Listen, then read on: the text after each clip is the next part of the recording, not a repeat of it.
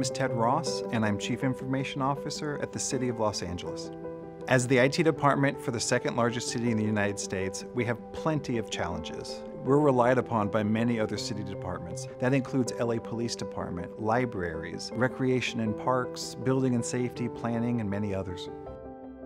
In the beginning, people thought of the cloud as being something a little more risky because your data is no longer on-premise, something that you can touch.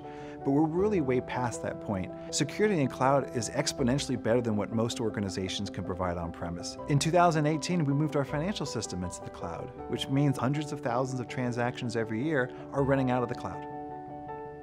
By moving data up into the cloud, not only do we get a low-cost, pay-as-you-go infrastructure that's secure and resilient, but we also get access to great machine learning and artificial intelligence tools that allow us to gain much more insight into our operations, how we run our city, the decisions that we make, and we can do so with powerful tools that we wouldn't be able to access within our data center. In 2017, we had a very unique situation. 2 multi-alarm fires occurring in Los Angeles at the same time.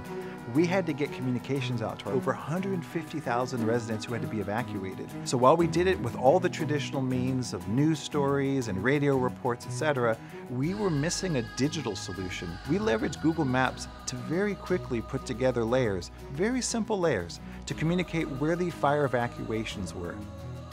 The use of Google Maps for fire evacuation was so effective that we actually had over 3 million views within 36 hours. And honestly, you will not find such a high level of consumption for almost anything government does. We feel that cloud infrastructure is absolutely the way of the future. It allows us to deliver great technology that's robust, it's resilient to disasters, and it scales at internet scale. We find G Suite tools to be an extremely effective way of empowering our employees.